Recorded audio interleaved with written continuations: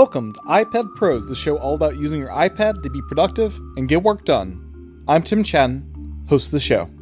This episode of iPad Pros is sponsored by Paperlake. Learn more at paperlake.com/iPadPros. I think it was a realization that we'd just gone too far the other way. Like, there was too much technology, there was too much sort of computery thinking that you had to get through in order to actually write a piece of music or write a bar of music. You were mentioning some of this how is this different than pencil and paper, and kind of where can technology lead you in ways that the original pencil and paper just can't. And I kind of see that in a lot of the work I do if I'm doing an arrangement. You know, if I've got a saxophone part in front of me and I don't want to think about the E-flat transposition, trying to get that back. You know, what is that? You can just take all that technology, take that out of your mind. You don't have to keep all these things in your head. You're just putting the notes on the paper and then you let the computer do the hard. So it's really kind of leveraging technology to free your brain up to do that music composition process instead. Welcome back to another episode of iPad Pros. I hope everyone had a wonderful WWDC week, and I'll have more to share on the iPad OS 14 update in the coming weeks. On this episode, I'm excited to share an interview I did with David William Hearn and Matthew Tesch, the creators of StaffPad. StaffPad originally launched on the Microsoft Surface back in 2015. It has been completely rewritten for iPadOS and launched earlier this year for the iPad. This is one of the few Apple Pencil exclusive apps out there. It's a music notation app built from the ground up for converting your handwritten notation into a digital version. You can almost think of it as the new Scribble featured iPad OS 14, but for music. This is an app I've been so excited for since it was first announced back in 2015, and I'm really happy it's made its way to the iPad. So that's what's coming up in this episode of iPad Pros. As a reminder, you can send your feedback to me at iPadProsPodcast@gmail.com. And as you heard at the top of this episode is sponsored by Paperlake, which I'll be telling you more about later on in this episode. Learn more about the Paperlake at paperlake.com/iPadPros. With that, here's my interview with David and Matthew all about StaffPad. Enjoy. Welcome to the podcast. We've got both Matthew and David from StaffPad. Welcome. So can you first introduce yourselves and can I introduce what StaffPad is? I'm David William Hearn, one half of StaffPad, and the app is really just a way of making it easier to write music notation. And what's your role, David, at StaffPad? A lot of the core concepts and design and the direction of the sort of the app and the future kind of features and stuff sort of tends to be where I spend most of my time, and a lot of the sound library, that side of stuff, is where I sort of spend a lot of time, and generally sort of publicizing it and doing the sort of talking about it and using it and just generally getting it out there. And do you have a background in music? Like, what's your experience going into this? I still consider myself really a composer first. My love affair with music started when I was a kid, really. It just carried on. Just got fairly obsessed with it when I was a pretty young boy, and just kept going, learning a few more instruments along the way, and moved into music production, into arranging and orchestration, working on different kind of projects through my sort of professional career. And and that eventually sort of led itself to coming up with the idea for StaffPad and finding Matt, and then partnership there has been the last 10 years or so. Excellent. And Matt, can you introduce yourself and kind of your background? Yeah, my name is Matthew Tesch. I'm an engineer by trade, but I definitely have a lot of interest in music as well. Like, growing up, I played piano, played trombone, did all the standard band stuff in America that you do. I had kind of the same idea that David had when he found me, and I'm coming at this from more of the development side, so I do these prototypes that were not very pretty to look at, but kind of functional, and then David had this, that the ideas and the design for where this would actually get used, and a lot of those big picture ideas, and so I kind of helped make that happen, and so I'm the other half of StaffPad and leading to the design team there, or the development. Excellent. In my background, I was a composition major in college, and I do have a real love of handwriting, like scores. I had a 5-tip nib. I would make these like custom staves, and some were like kind of the abstract music where it's like a circle stave, and like I had fun with doing handwritten scores, and that's brought to life with StaffPad on iPad with the Apple Pencil. Yeah, we haven't got circle staves yet. Not yet, no. But I just thought I'd share that anecdote because, there is a true art of handwriting music, and it's a pleasurable thing to be able to just write out music, and that's kind of what StaffPad's all about. I don't know if you've seen it, there's a Twitter account called Music Notation is Beautiful, and they feature every day, I think, or at least every week, some manuscript from either from the past or from very modern music, and frame it as art. And I think it's a really interesting approach to the on one hand it's a document, it's a blueprint of what's a design document really for the piece of music that you've written, but it can be this amazing piece of art as well that has a sort of form and a beauty of it all in itself. It's quite remarkable. Yeah, and I know fountain pen like nib creators have like special music notation nibs. I actually bought a fountain pen that was designed for music notation to have super thin lines when you're going one direction, and then super thick lines for doing beaming when you go the different direction. So it's a whole industry of these of writing music by hand. Yeah, and engraving as well. Some of those metal sheet engravers, over in they were doing it at Henley Vorlag and places like that. Those guys, complete craftsmen, just focused on making a beautiful page of music. And I think about all the effort that's gone into that. And, now we can just kind of pick up a pencil and be sketching a couple of circles and a couple of lines, and then we've got a couple of bars of music. It's quite amazing. Yeah. So, David, what's your background with your composer? What's your background with how you write? Like, are you by paper? Do you use, I guess, StaffPad at this point, but in the past, did you use Finale and other tools? Like, where was your experience with that? Yeah, so I mean, in the professional world, we have to learn a lot of different tools and use them all the time. I think it's I don't know, maybe we're the last generation that sort of grew up in education without the pervasive, well, at least the persistent presence of technology. So yeah, I mean, when I was young and learning the piano, learning about music and theory and stuff, that was, I'd write by hand, pencil, just as a kid. I know it sounds bizarre, but that's kind of what you did. It does sound weird to say that now.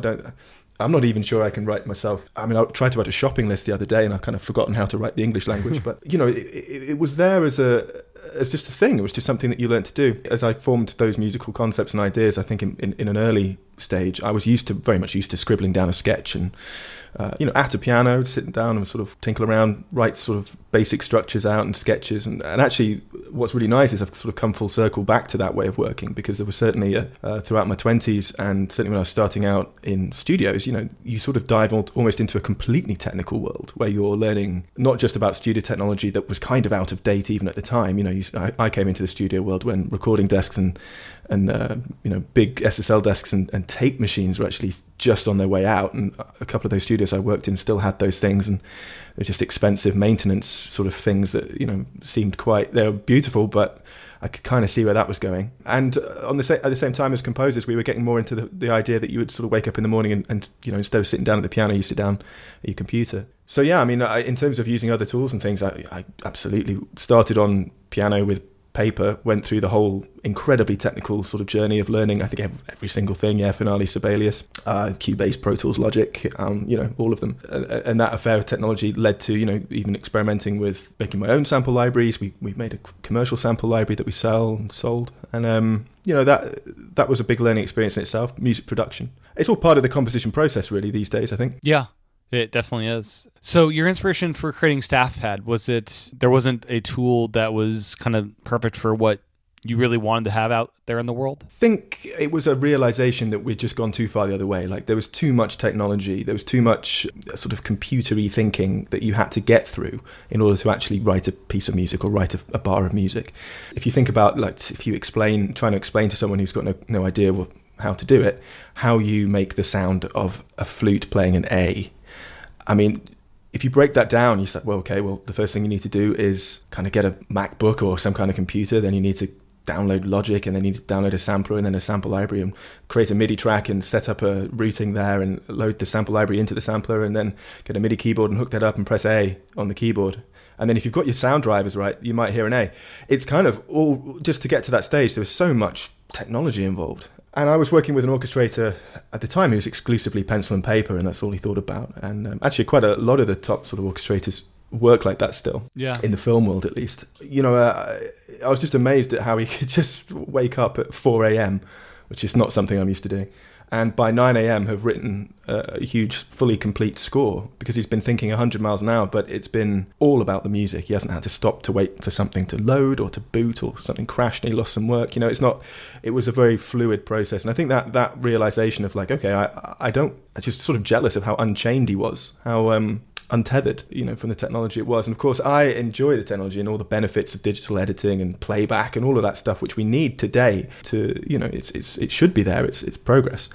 But the fluidity and the immediacy of putting pencil to paper is liberating, really. So I first heard about StaffPad back when it launched with the Surface back in 2015. What have you guys learned in those 5 years? It's been quite a journey. We started going for the Surface, obviously, and like David said, that the beginnings of this was just trying to figure out how to get that creative process back. Like when you write on pencil and paper, that creative flow is just there. You're able to write directly without the technology getting in the way. And so when we saw the Surface come out back in 2015, and the Surface Pen, that's the ability we saw. We saw that potential there with being able to write on there just like pencil and paper, kind of bring that in. What have we learned those past 5 years? I mean, it's been a ton just in terms of how the app could be used, what the potential is there. It's been great seeing the users, see what the users are doing with it, what features that we thought were really going to be what everybody wanted, and what features the users are really kind of identifying with and claiming. So that's been really, I think, a lot of what we learned those first few years is just what that user experience is. I mean, we've got our own perspective as well, but it's been neat seeing how everybody has used the technology. And then just watching as the world changes, watching as technology changes, how can we adapt to that? The Apple Pencil came out, the announcement of that came out, really seeing that dream of being able to bring this to an iPad, a device that can do so much with already, kind of bring that same experience there. Yeah, absolutely. And something I just thought of is the Surface has that 27-inch touchscreen pen enabled thing that comes down to your desk. Have you seen users using that with StaffPad? You've got one, haven't you, Matt? I do. Yeah, it was one of those purchases I finally went for. It's a really fun experience to be able to program on that or to compose on that, because you've got the entire score in front of you. You can see all the parts there. Yeah, and I guess back to, you were mentioning some of this, how is this different than pencil and paper, and kind of where can technology lead you in ways that the original pencil and paper just can't. And I kind of see that in a lot of the work I do if I'm doing an arrangement. If I've got a saxophone part in front of me and I don't want to think about the E-flat transposition, try to get that back. What is that? You can just take all that technology, take that out of your mind. You don't have to keep all these things in your head. You're just putting the notes on the paper and then you let the computer do the hard. So it's really kind of leveraging technology to free your brain up to do that music composition process instead. And this app is really designed with composers in mind. So from a design aspect, what considerations did you make with this in mind rather than designing for music copyists and engravers? And what are the differences there for a tool like this versus some of the others out there? They're pretty huge. I mean, I think I would argue really that StaffPad is kind of the only notation app that's been designed from a composer perspective. I think and to do that we had to take some rather bold and brave choices to get there. From a very basic perspective, you want to look at the score almost all of the time. You don't want to have the screen covered with palettes and options and things. A composer, I mean, I find, and a lot of the people I work with, and the app was really inspired a lot by the people that I work with, as well as just my own sort of intuition and being led by my own sort of composition sensibilities. But as soon as you have to make a choice that feels a bit computery, that is immediately a cognitive break. It's an interruption in that creative flow. Like even the idea of undo, redo. In the real world, if you make a mistake, you don't undo it. That to me is already quite an unusual concept. So in a creative flow, in a creative process, you want to have something that's very easy to adapt and to change and to, change your mind. But as soon as you have to sort of reach to an undo button and press that, and that's already a computery step, you see, just to do something. So we spent a lot of time designing the interaction so that you can do almost everything from a composition perspective without really having to interact with any kind of toolbar or any kind of tool. So that's why we spent a lot of time with the pencil, making sure that you could erase by just pushing a little bit harder with the pressure. You can undo if you need to undo. You can do it with swipe your fingers back, and you don't have to change a mode from, say, editing notation or moving notes up and down on a staff. You can just grab it with the pencil and move it up and down, go straight back to writing. So you can actually do almost everything without interacting with the chrome, with the frame of the app at all. Yeah, that's great. Yeah, as much clutter-free environment as possible, right? Yeah, and I think the other one, which is worth pointing out, is the perspective comes purely from a composition perspective rather than engraving perspective. So we made a very conscious decision from day one, and this is right back from the first days of the earliest designs, to not have page layout controls in the app. And that seems like quite a big shock to people that are coming from Sibelius or Finale, where everything is based around this concept of an A4 page or an A3 page or some kind of fixed size page. But again, as soon as you add those concepts into the mix, immediately your brain is thinking in other ways. You're thinking about, oh, does this look right on the page in terms of is the line break in the right place? Is it playable? It feels weird when you're scrolling to be scrolling both kind of vertically to move horizontally in time, if you see what I mean. So right from day one, the idea was, look, the layout stuff should either be handled completely just for you, just magically and automatically. There isn't really a halfway house, and we knew this would allow us to do some stuff later down the line with the reader and things like that, with a responsive kind of score. So, the designing for a musician and a composer versus an engraver or copyist is massive. It's a big perspective shift, big paradigm shift. Yeah, and we'll talk about the reader later, but yeah, that enables you to do some things there, which are much different from physical papers that need to be printed and edited and printed and edited over and over again. So can you walk me through the process of how you compose with StaffPad? Are you at a piano, like trying things out, then writing it in StaffPad like you would a sheet of paper, or what's your process? Actually, I usually start at the piano without anything, so just kind of noodling around, or I'll start without anything at all, as in just literally just an idea just happens or a melody comes, or I find it far easier to compose in the brain than with anything, because I guess your mind can iterate a million times over, and you feel it. You kind of get an idea of it. If I'm reacting to something, if you're scoring, take for example an advert or a commercial, when you see it without music and you either hear something or you don't. Or for me, if I hear something that fits and I go, oh, okay, I know what I'm going to do here, it's usually quite well formed. It's actually quite almost there already. And then it's just a process of getting that down. If I don't hear something, then that's when I go, okay, then I'm going to have to do the work. And, then you sit down at a piano or pick up a guitar or something, and then start finding your way through it. Then when StaffPad comes in, I'm actually often away from an instrument. What I found really quite amazing about that is that because you have all the playback stuff inside it and the ability to pitch preview and stuff, I just go somewhere else and write, which is really nice. You're not necessarily chained to it. So those initial ideas come either naturally, just in my mind, or at the piano, and then I'll go away and actually work on that as a composition. Okay.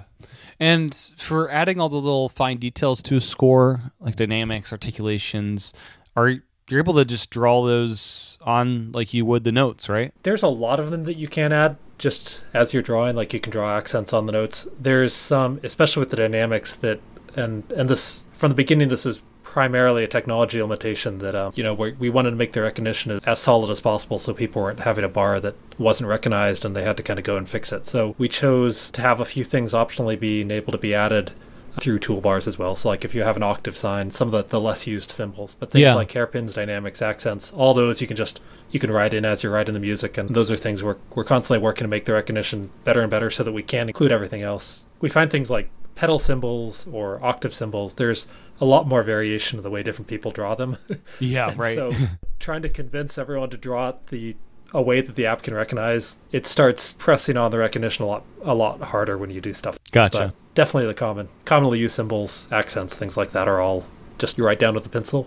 And to kind of keep that, like that, not breaking that creative flow, you can always choose to mark up anything with an annotation and then dig through the symbols later. I know in my early days when I was starting to learn Finale and Sibelius, it's just when you discover you want to write something, but you don't know what the technology, what menus you need to click, and you don't know the technology well enough to let you do that. I think that's where you really break out of the flow, because then you have to go read a help doc, search online, find kind of what the right tool is. So having the ability to quickly annotate in, say, oh, I'll add this, mark in later, even if you don't know exactly how to get to it from the app, that's been an important consideration as well. Right. So something unique about this app is it does require the Apple Pencil. There's no other way to get input into this app. What was kind of going through the design process of like figuring out that let's just keep it at this versus allowing for touch input for when, say, you want to just tap, say a quarter note and tap on a certain line to add that, or use a MIDI keyboard when you want to change things up to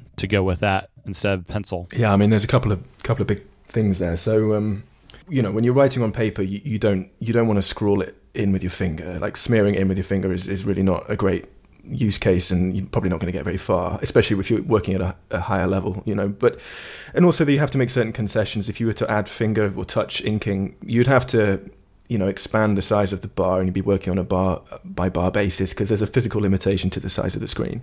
So the pencil or pen requirement comes from precision and accuracy, and those two things are absolutely crucial when you're dealing with effectively a set of small dots on a 5-line musical staff. Yeah, you've got to know where those dots are, because as soon as those dots move, you've written something different, which in my case often sounds better. But there you go. And the way that, the MIDI keyboard thing, I don't know, like a lot of people who use MIDI input in say Sibelius or Finale or some of the traditional sort of engraving apps, if you will, are inputting music that's already been written. When you're actually writing and composing and you're kind of coming to an idea fresh and you want to experiment, there is simply no quicker way than doing it with a pen. It's just by far the quickest and most fluid way. As soon as you add MIDI input, you've got to then go through the whole process of setting up a track and a channel assignment, and you've got to figure out how to get the MIDI into the device. And a lot of these devices, tablets especially, on the Windows side, that's not so straightforward. You've got to deal with USB connections and drivers and things. And even on the iOS side, you've got to you've got to have a Bluetooth compatible MIDI keyboard. So that already you've added a huge complexity layer. Then at the end of the day, unless you play it perfectly, you're not going to get a sort of automatic transcription. And then you get into adding a toolbar for being able to correct that. It just gets out of hand very, very quickly. So, precision and accuracy, the pencil is the tool that enables the whole app to exist. So, you have to have one. Right. Yeah, and it makes sense. And that is what its core competency is. It would be kind of nice as a change up, and I don't know if this is considered, but the way I've always liked with MIDIs when I am using MIDI versus handwriting is I hold down C and I hit 4 on my keyboard, and that's a quarter note, and I'm not trying to do a perfect performance because that never works, as you said. Exactly. There are some keyboard shortcuts. If you do have an external keyboard hooked up to your iPad, what are some of those things that you're able to do now to help with navigation of the app? Yeah, you can actually hold down the command key and you'll see a list pop up. As Apple kind of moved a bit more into the Magic Keyboard sort of sector and started to put keyboard a bit more front facing to people, we really focused on things that you might want to do whilst the iPad is kind of docked into a keyboard. So probably not writing as such, but things like skipping around navigation, quickly sort of triggering playback or going into certain markers and things. You can actually access quite a lot of the tools through the keyboard shortcuts, but mostly it's based on sort of navigations, but starting and stopping playback and stuff like that. Right. Yeah. Because when I am writing, I'm undocking it from the Magic Keyboard because that would not be a good experience actually. Exactly. Yeah. But it would fall off, I think. Yeah. To erase notes on a page, you mentioned earlier you take advantage of the pressure sensitivity on the Apple Pencil. Is that why the Logitech Crayon isn't like a supported input? Because by all other regards, I think it's the same as far as everything else. It just doesn't have the erase capability, right? Yeah, there's a few differences with the Crayon. The main thing being pressure sensitivity. So we actually get quite a different kind of signature out of the pen, if you will. So the ink looks different. So the app reacts a bit differently to it. But yeah, not having the pressure erase is quite a big downside. So we wouldn't necessarily encourage the use of a Logitech Crayon. You can use it. We don't officially support it. It will work, but you'll have to enable the eraser button in the toolbar in the settings to be able to erase anything. Again, that's back to a more traditional sort of iPad app workflow where you have a differentiation between an erase mode and a draw mode, which again goes back to that cognitive break and thinking in a computery way. Yeah, no, I get it. And then for those just getting started with the app, what kind of tips and tricks do you have for really nailing that input and maybe fixing notes that it might have gotten wrong because you aren't the best drawer or whatever? I would say that honestly, kind of watching a few of the tutorials we have in there, watching how that input's written on the page, that's a great start. I find a lot of people when I see input that's not really working, it kind of fits into a couple different categories. It's either somebody that tries to draw it exactly like they would see on a page. So they draw this, big full quarter note and fill it in very, very detailed, and then draw this thick stem with lines up and down to just get it just the right width, and then kind of draw their full thick beam on there. The thing that just works better is kind of you do a little slash for the note head, a quick straight line for the stem, and then a quick curve for the flag, for example, for an eighth. And so I think a lot of it is, people are almost trying too hard, or when you start moving a lot slower with your pencil to try to get it just right, then there's all this extra little motion that you're encoding into your inking. That's kind of the one category. And then the other category is almost on the other side, like too sloppy. I've seen bars that have people with the stems at a 45-degree angle, and then the note heads, a few lines like 3 or 4 spaces tall. It's just like that'll also be a little tricky for the computer to understand. So try to watch it, but not go too slow, not try to make it too perfect. We kind of aimed to make it as fluid and quick to input as possible. So kind of look for that just slash, kind of make each thing a separate stroke. Yeah, one of the tips I saw online was to not zoom in, which was my first intuition, to zoom in to make sure I'm on the right line when I'm inking. Yeah, it's an interesting one. I mean, going slowly and zooming in are two of the worst things you can do. You know, we work really hard to make it as natural as working on paper as possible. And you wouldn't really zoom in and draw massively on paper. So there's no real need to do that on the app. Practice is the thing. For a lot of people as well, this is the first time they've really interacted with the experience of drawing on a screen, on glass, with a digital pen. And you know, no two ways about it. It feels different to a piece of paper and a graphite pencil. However, you know, I find most people get used to it within a day, but it's still quite a lot to ask for people, you know, to spend a bit of time and immediately sort of go in and they start writing. The other category we see for bars that aren't recognized is people trying to write multiple voices without switching the voice layers, which is one of the few computery ideas that we do have in there. So yeah, it's well worth reading the help and the documentation, but also just watching some of those YouTube videos. You know, I think you'll get a great idea of how best to interact with the app through those. Yeah, and it won't start recognizing until you leave that measure, right? So you fill in the entire measure, then you move on, then it'll start recognizing, right? Exactly, yeah. The bar is it turns green when you start inputting into that bar, and so that means it's active and it's waiting. There's a lot of, you know, as the computer can see symbols beside each other, we're not going to try to recognize each stroke as it goes because there's so much more information you have when that bar is complete. Information like, is this actually a 4/4 bar, and do you have 10 beats? And well, then maybe we've thought about things wrong. So we take a lot of that into account when we're trying to recognize the intent of the composer as well. And how do you handle if there's not enough notes or too many notes in that, say, 4/4 bar? We go ahead and we'll just engrave that as is, so it'll have extra beats in that bar if we've determined that's what the user really wants. We'll then highlight that, so it can either be kind of a dark shaded color or a red highlight to indicate whether it's overfilled or whether there's not enough in that bar. So the user kind of immediately sees that, oh, something might have gotten recognized wrong, or that they forgot to put a tail on a quaver. But overall, it's trying to be unobtrusively kind of let the user do what they want, not get in the way too much. And for fixing up measures, so after it does its recognition, say you want to add rest because you forgot to put a rest between some notes, do you just go in there and fit it in and it'll then update it? Exactly. And you can kind of touch with your pencil and drag the note out of the way to make more room. So once it's on there, because it's a computer, one of the advantages that you have over paper here is that you can move the notation around. So you can click on that note, drag it, move the rest out of the way, make more space for you to fill in. You can add a tail to the note that's already there.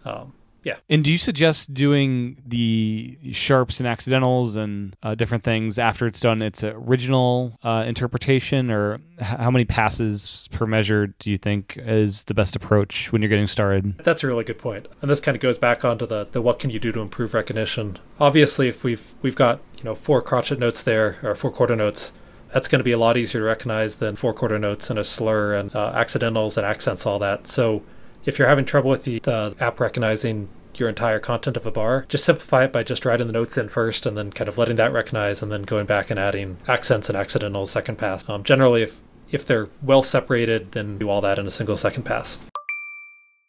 This episode of iPad Pros is sponsored by Paperlike. In this quick break, I want to share why I love the Paperlike so much. In case you didn't know about the Paperlike is a screen protector that transforms that slippery glass screen on the iPad into a surface that is much more tactile and enjoyable to use with the Apple Pencil. I've been using the Paperlike for about a month now, and I can't imagine going back. One of my big frustrations with using the Notes app has been the lack of being able to zoom in. Now with the Paperlike, I'm able to use the Notes app to take handwritten notes, something I couldn't have done before because the glass was just far too slippery. It's also made writing music with StaffPad 1,000 times better. As you've heard in this episode, zooming in doesn't help with accuracy, and you need to be able to write with precision. And by transforming that glass into something much more tactile and enjoyable with the Apple Pencil is something that really does help StaffPad excel at what it's designed for, and that is using the Apple Pencil as the sole and only input for this wonderful application. Installing the Paperlike was straightforward and easy. In the past with iPods and other devices I'd put screen protectors on, it'd take me a couple tries to actually get it right. But with Paperlike, it was perfect the first time. And besides the better Apple Pencil input, I'm also loving the lack of fingerprints. They really don't show up anymore, and the reduction of glare is also super nice. I've been playing The Last of Us Part 2 from my PS4 Pro with Remote Play on this iPad, and I have to say, I have just been delighted with how great it looks with the Paperlike. There's absolutely no image degradation, and they've really nailed that. I'll have more to share in the coming weeks, but for me, this is an essential iPad accessory and will be even more so when Scribble launches this fall. My thanks to Paperlike for sponsoring this episode of iPad Pros. Learn more at paperlike.com/iPad Pros. That's paperlike.com/iPad Pros.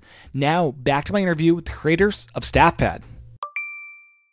This app launched on Windows, so what was involved in bringing this to iOS? They're very different platforms. Yeah, so David can obviously speak more on kind of the design side and how we had to rethink a lot of the design side. On the code side, there was actually a complete rewrite of pretty much every line of code, because when we launched on Windows, we used Windows-specific programming languages, kind of being able to quickly develop their what was available at the time, all their APIs that was in a language called C#. And here, as we ported it to the iPad, most of the core code here is now running the same exact code in the iPad. So we had to rewrite that entirely in another language, while at the same time we added a lot of features. So we added the whole ability to connect a reader. That was definitely not there in the first code base. So we had a lot of these other synchronization ideas, just a lot of other code that kind of got added in that complete rewrite. So it was a few years and a lot of coding. So yeah, it did launch this year. Did you guys start work once the Apple Pencil was kind of announced for the original iPad? I forget exactly. We actually saw the Apple Pencil before. We were a sneak preview of that. The goal, I think it's fair to say, Matt, that the original C# code base, we had taken that really far, and we kind of knew that we would have to make some changes if we were going to do the reader, regardless of platform. We always wanted to do the reader. I know Matt and I were speaking about that years and years and years and years ago. That that was the complete sort of idea and vision, that you would just take it through to completion. And so to get that working and to get that solid and reliable, and to also build an app that you can then base a lot of extra stuff off, have a much more stable foundation. We knew that we would have to rewrite that, which is sort of the cardinal sin of app development. Rewrites are often a black hole that no one ever comes out of. Littered with examples. History has got so many examples of apps that just disappear into that hole. We were pretty careful about how we did it, but I think the crux of it is that the core of the app was rewritten to enable the features that we always wanted to have. And a brilliant side effect of that is that it also opened up the iPad, or at least made it a lot easier, and we could focus mostly on UI, basically on the iOS specific side. Excellent. So now that this new foundation is here, are there other features and improvements you're working on bringing to the applications? Oh yeah. I'm guessing it's too early to mention any of the things that are in progress.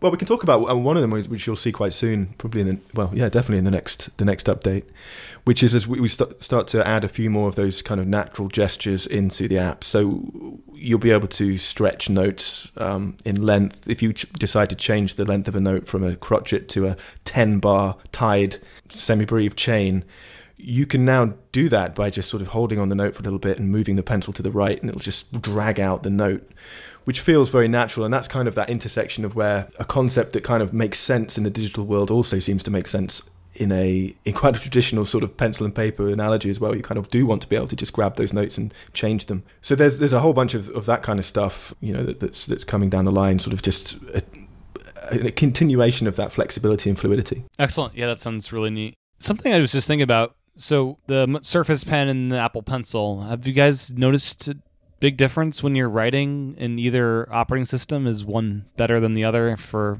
just your experience using it? Yeah, I mean, on the technical side, it's completely different. The data you're getting from the pen and the pencil look very, very different. And so we had to do a lot of work to make sure that the computer could still understand both of those, that we're getting enough input and are kind of able to see it. On the usability side, the Apple Pencil is obviously great. It's got really, it's just like the ink is going straight onto the screen. So it's been fantastic to work with.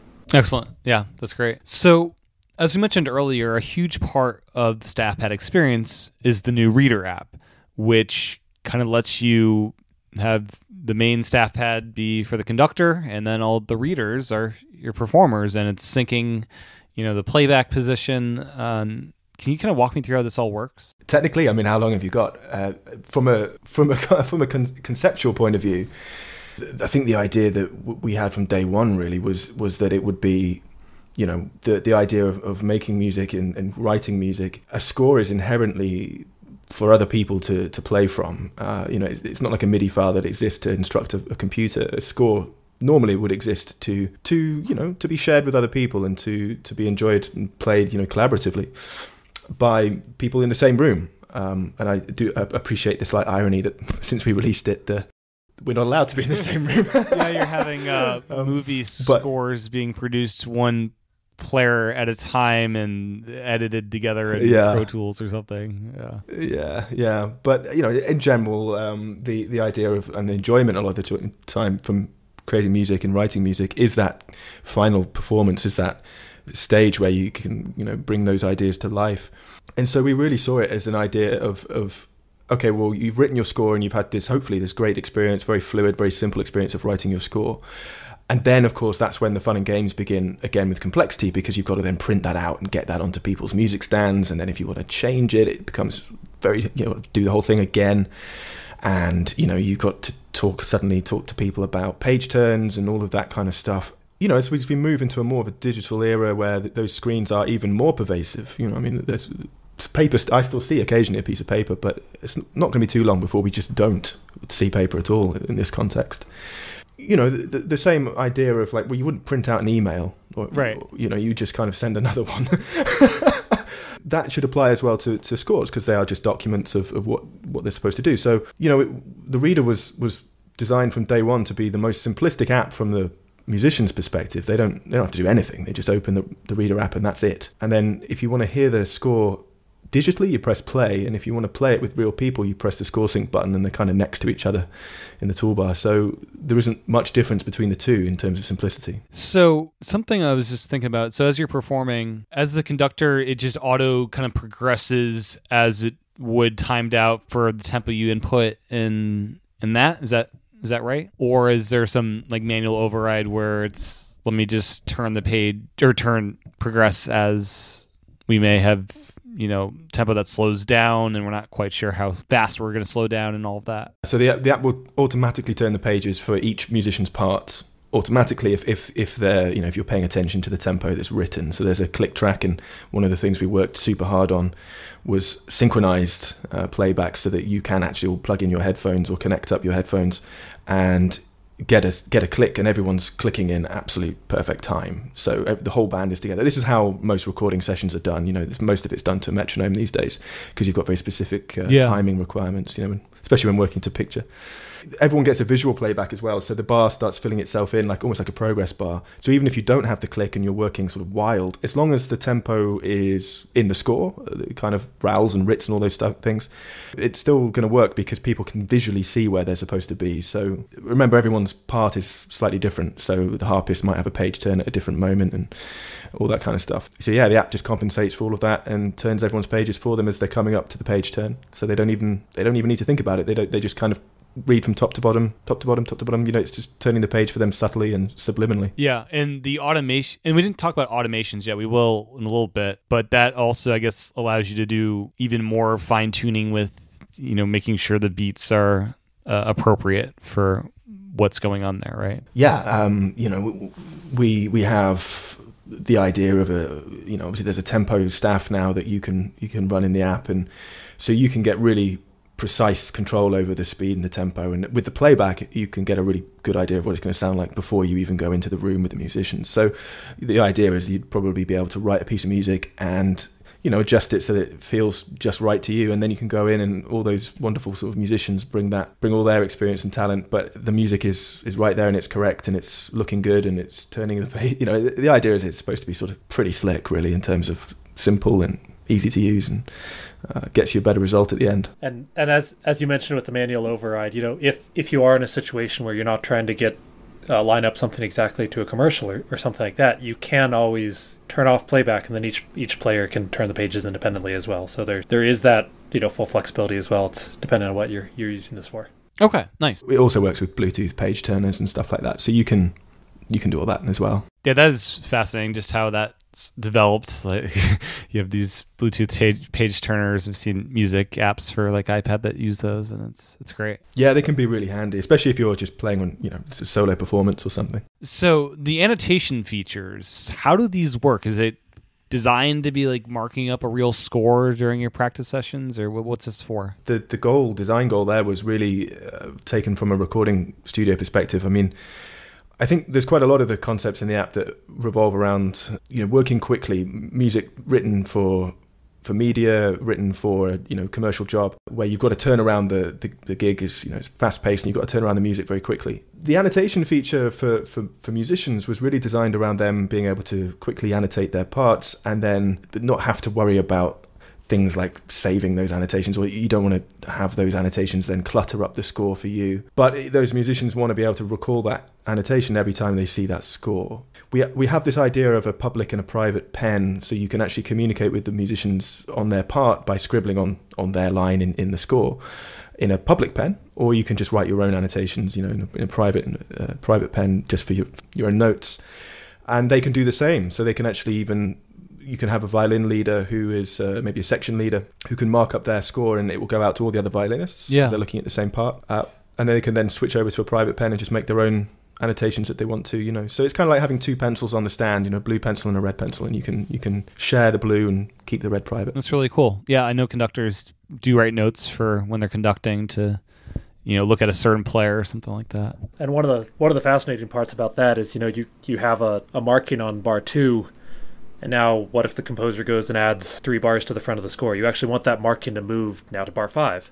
Right, yeah. So there's a lot of work we put on that on the technical side, where it's attaching to the bars that you write it into. It's not just attaching to a bar number in the abstract, or if you're dragging a note, the annotation will move kind of to attach to the right part of the bar. Yeah, we try to make it as much like writing on a paper, but also, again, how can you use the technology to assist and to enable more rather than get in the way? And actually, one of the design goals here was also to enable, I guess a lot of people wouldn't realize, but a lot of the time, if you're working in the theatre especially, but also in studios, when you go into the studio or you've got a performance that night or something, you don't really want to give the musicians an entire copy of the score.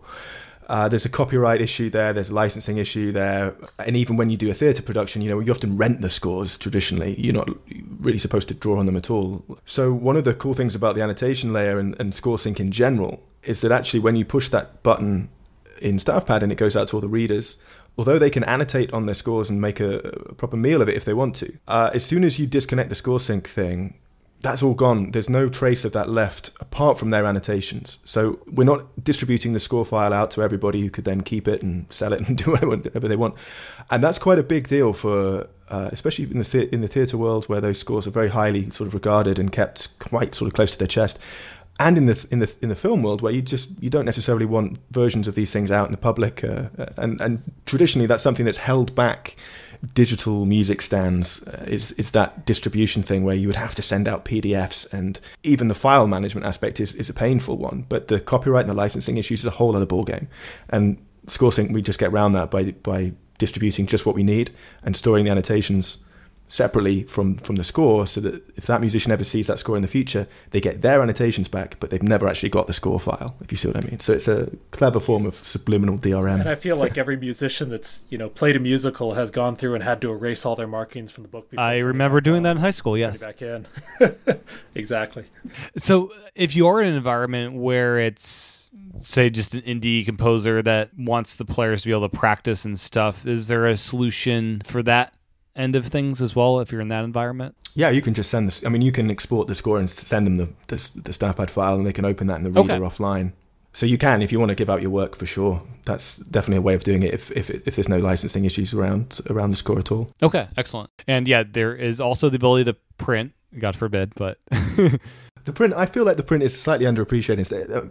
Matt and the guys have done amazing work there. For auto layout is incredibly tricky to do right. For a musical score, there's so many things you've got to take into account. The app does a remarkable job of engraving even full orchestral scores to a really high standard. It's quite underappreciated, I think. My personal opinion. That's definitely true. Personally, if you ask what I've learned in the last 5 years, it's just how insanely complicated music notation layout is, and that's definitely something I did not appreciate when I started this project, I thought it's going to be fun trying to recognize this content, get that into the score, and then you realize how many special rules there are, and what the angle of the beam has to be if the notes are repeated, all these different situations. And so we've tried to encode as much of that into the logic and the layout of the app as possible, but it's much more work than I ever anticipated there, definitely.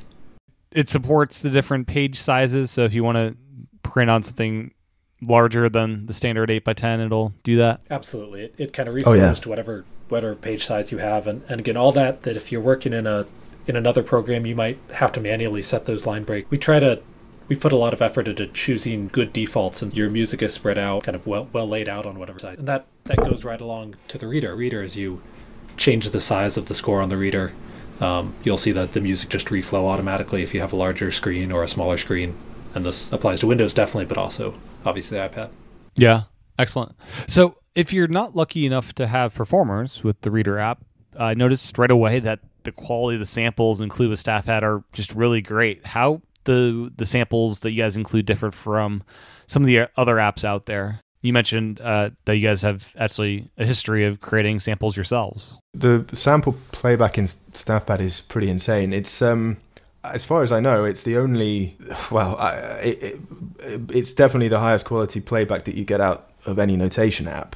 The big idea behind that was that we'd have to build the entire stack, the whole vertical stack from, literally everything. So we've got our own audio engine, our own playback interpretation layer, our own.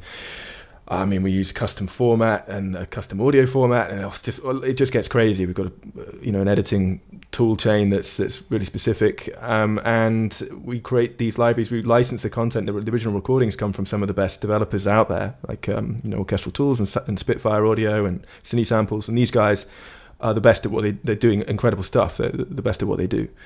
So we start with those really high quality source recordings, and then literally program it from scratch to work with our own system. And that's pretty mad, but at the same time, I believe that's the only way. In fact, I know that's the only way that you can get that one-touch, instant, high-quality playback that does sound as if a skilled MIDI programmer has spent a day on it. You can get it straight in an iPad just by pressing play. So yeah, and of course that comes with, if you're going to do that on an iPad, you have to have a way of getting that. So there's the store in the app which you can download those libraries to your taste, and they all have a slightly different flavor and a different kind of set of things that they do. And yeah, it's kind of the dream come true, really. You can kind of get the sound of a real orchestra, write it with your pencil, press play, and there's a really, really good flautist or violin section or entire orchestra playing it for you. And something that we mentioned earlier was that automation track. Can you dive into a little bit more on what you're able to do here and how this actually works? So sample libraries, the way that a lot of the realism sort of comes through is a couple of different sort of major concepts, but one of them is that you have multiple recorded dynamic layers. So you don't just record the musicians playing each note, for every articulation once. You do it a couple of times, and you also do it at different dynamic layers. So them playing softly at a pianissimo all the way up to a fortissimo, and then you can kind of morph between those layers to create the effect of a player, doing a crescendo, a volume swell. And, you breathe a whole bunch of life into the dynamics of the piece that way. Oftentimes, notation is relative a lot of the time. So the markings there are for interpretation by a musician. They're not concrete things like a MIDI file would have a very concrete result, because it's a very discrete value that you go, bang, that's MIDI value 100 is definitely that. But something like a mezzo piano might mean something differently depending on the context of a score. So we knew that we needed a way of being able to shape and add more detail and more sort of customize the dynamics and the performance of the playback without cluttering up the score with additional dynamic markings or making compromises in your own writing to compensate for the playback. So we have this idea of a dynamics or an automation lane, which can also automate volume and pan and other things as well behind the scenes. But the main way of interacting with that is by adjusting the dynamics. So that's fading between these recorded layers of a musician playing very softly and very, very loudly, and you can literally draw in a curve that tells it how hard or how soft to play, separately from those written dynamics. That's great. Yeah, I remember in my finale days, I would add a lot more notation on the thing to make it sound just right for that playback. Yeah, I would see that a lot on people's scores as well, where sort of every note has got some kind of dynamic marking on it. This is often less is more, when it comes to the actual notation. So something that I saw in kind of what is available in StaffPad is that there's different versions of the score available. So you can see your original take at it and then different versions from there. So how does this feature actually work? And how do you guys find yourself using it? How does it work? It's a bit complicated, but basically between every two versions, we kind of look at what has changed, what all the actions, we kind of rolled those up into a history so that we can unapply them from one action and apply them to the other. And we've done this instead of just storing a completely separate file in there, because we want, if you're connected to the reader and you switch versions, you don't want that reader to like unload and then reload. You want it to be able to smartly update what you have. Like you said with those annotations, they're gonna move automatically. It's not gonna just treat this as a completely new file. So there's a lot of extra work we had to do to get that fluid, rather than just treating it as a, if you copy and paste the file and save it somewhere else on your hard drive or whatever. In terms of how it's used, I've used it a couple different ways primarily. One is, if you've got version 1 of a score, you're gonna bring it to your group to play with, or you're gonna bring it to a session, and then you've gotten feedback and go work with that. It's always helpful to have that version 1 saved somewhere in history. And at least I find that if I'm just storing that on another file on my computer, again with the iPad, that's a lot.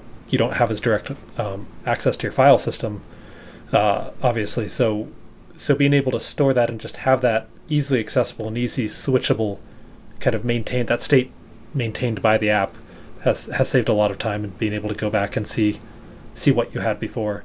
And another way I've used it is just I want to try some wild idea, and I'm not sure how it'll affect things. So again, instead of copy and pasting, making a backup of the score and everything, just make a new version, try out this crazy thing, and if it doesn't work, you can just delete the version, go back. If it does work and you like the changes you've made, you can just keep working on that new version.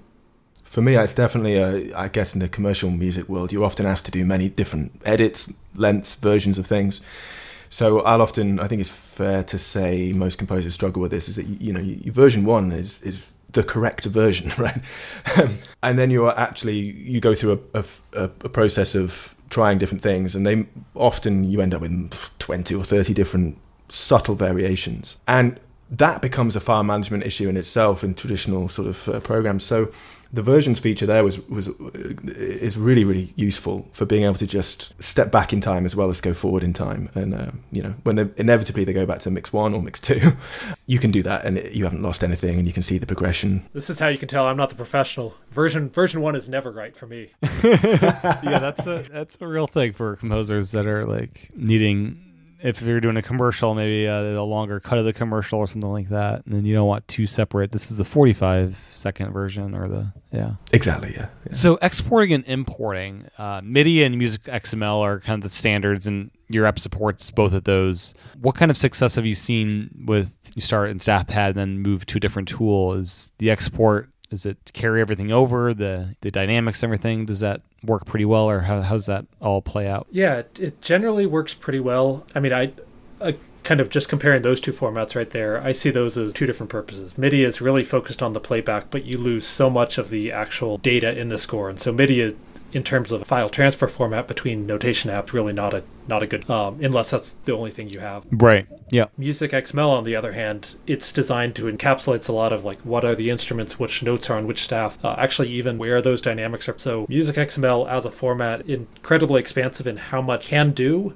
The biggest limitation there is it seems like all the notation programs on the market kind of, they've chosen which parts to support and which parts not to support. So we've done a lot of work actually taking scores of Alias, from Dorico, from Finale, and looking and saying, what special ways do they handle this feature? What does the Music XML file look like? And trying to handle as much of those as possible, and then exporting something, again, as widely usable as possible. And so that's your best bet, but I guess that's all with the one caveat that's never going to work perfectly. Right. Because it's such a format that's supported in varying aspects. You're likely going to have a few marks moved around. You might have to redo some dynamics, but for the most part, it's a pretty solid choice.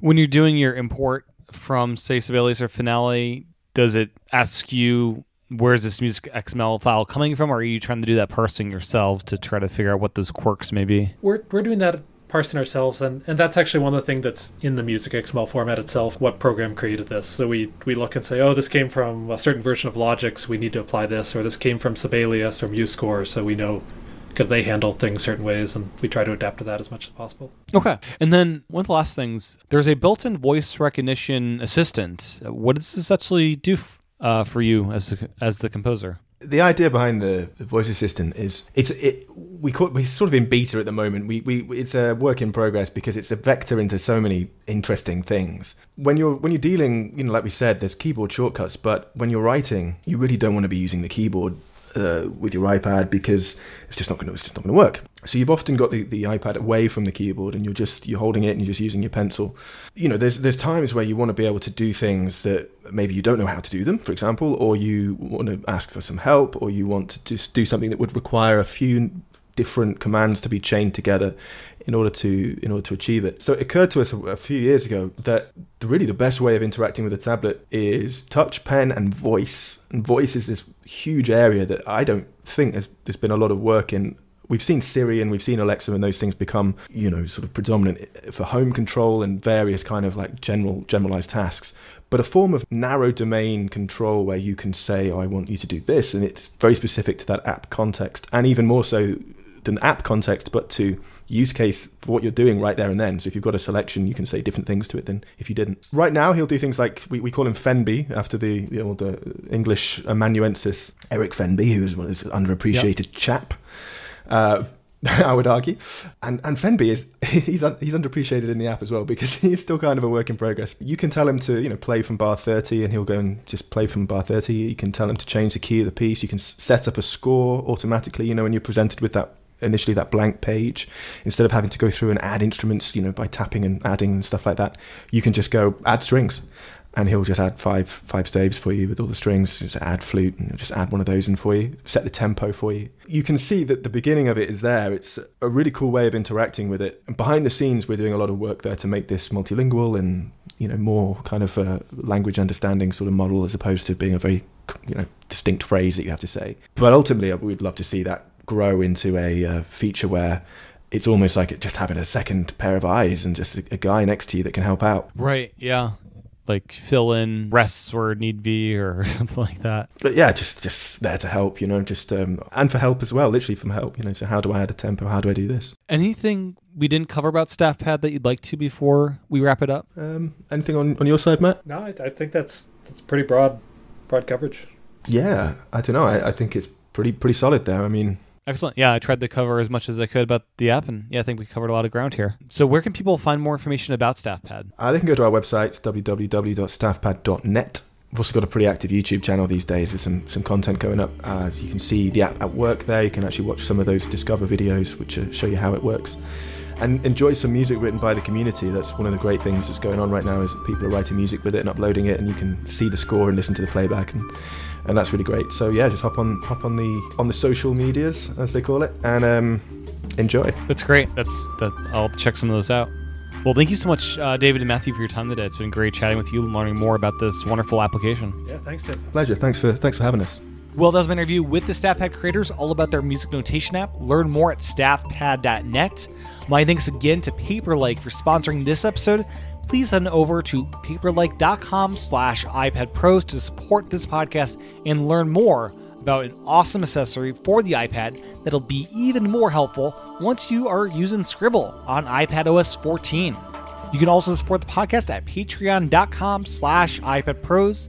And with that, thank you for your time and attention today. I'll talk to everyone again real soon.